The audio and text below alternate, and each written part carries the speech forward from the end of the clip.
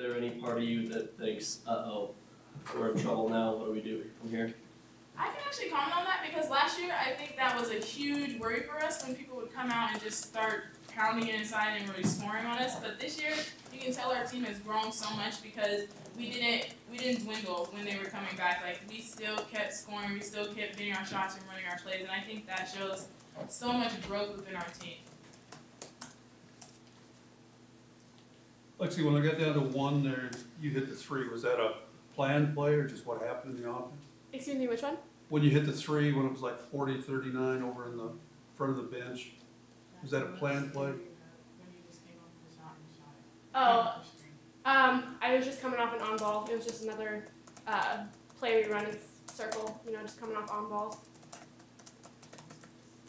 Yep.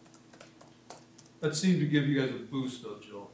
It did. I think that was, there's always that one shot, and it usually comes from Caitlin, but today it came from Lexi Bando, and it just takes the team over the edge, over that hump that we were struggling with, and it was not smooth sailing from there, but it definitely gives the spark we needed.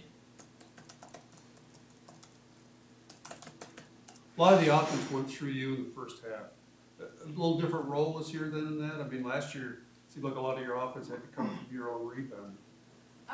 It's different because this year I would say with Coach Kelly's system, I have to do a lot of work before I get the ball, before I kind of just got the ball and went with it. But this year, my next development in my game is just like doing my work early, and instead of having a counter move, just going up. And I think that it's going to help me so much, and I'm grateful that Coach Kelly's here because that's what I'm going to need now and at the next level. So it's a challenge, but it's fun. I can definitely comment on that too. I think our main goal is to get the ball into Jill because Jill creates a lot of other options for other players on the team. You know, she's a great passer. So, you know, we just try to feed Jill, and she can either make a move or she passes out to us, and it opens up everyone for open shots. Yeah, it seems like they were sagging a lot of defensive players there, Jillian. So you're talking about getting the ball into her. How do you do that when you have a couple, 2-3 players sagging off of people and defending her? Jillian's really good at getting open.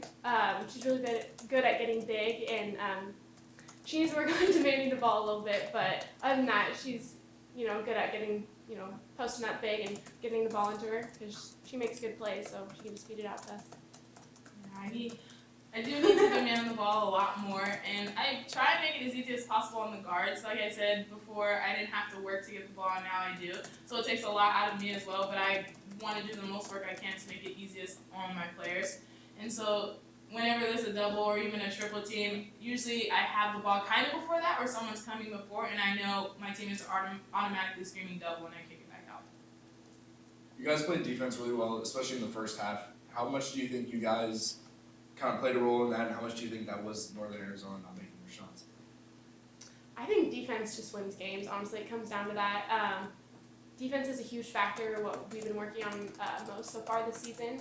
Our offense will come to us, you know, it happens. We have good shooters, we have a great inside post, but it just comes down to playing just like good, solid defense.